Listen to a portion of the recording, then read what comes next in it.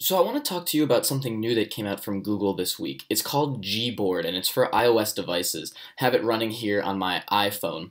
What it basically does is it's a new keyboard to replace the default option. Apple now gives you that ability to use third-party keyboards if you like.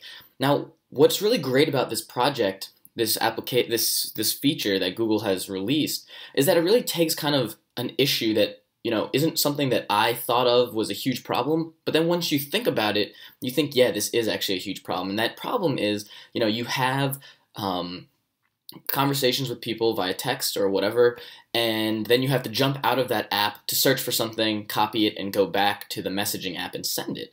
Gboard tries to remedy that problem. So when you download the app, it gives you some very quick setup information. It's really very, very easy. And then this right here, what you see now is just the application once it's installed and once the keyboard is installed.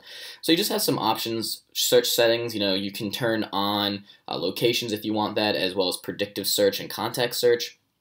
Maybe keyboard settings would be something that you'd find more interesting, but really everything's enabled by default. What's interesting about this has glide typing, so you can slide across the display, emoji suggestions. What's interesting is block offensive words. I think we all have had certain words get autocorrect to duck, let's say, when you're sending a message. This won't do that, so it actually just makes a little bit more sense. So we can just kind of show you the demo. This is just a text conversation that I'm having with myself. Sometimes the easiest way for me to transfer images between my computer and my device is to just text it. It's really pretty easy. So that's why I have this conversation thread. You can see here at the bottom you have this Google icon, and then some predictive search, predictive text options. If you click on that, that brings you up to a Google search. So let's say you wanted to know the weather because you were having that conversation, you could type it right in. If you had location services on, you'd see it right there, and then of course Boston, because that's what I typed into the search. You can also search down here Google Images, so weather, and gifs as well. So it has GIF search built in, which is really pretty nice. You also have what's also cool is you also have, like I said, GIF search, but emoji search as well. So if you're looking for that particular emoji that fits the conversation the best, but you are scrolling through and you can't find it, well, you can go ahead and just search for emojis if you want, just happy. It just comes right up, and it's very, very easy.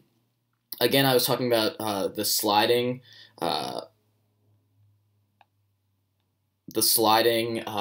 way of entering text input on here. I kind of just demoed that and had to pause for a minute because I couldn't do them both at the same time, talk and do it, even though it was just a test. So it's, again, really very easy. If you have that search right in there, if you're looking for the weather, you don't have to go out to the weather app and then text your friend back. You can just literally look right in and then send that information to them.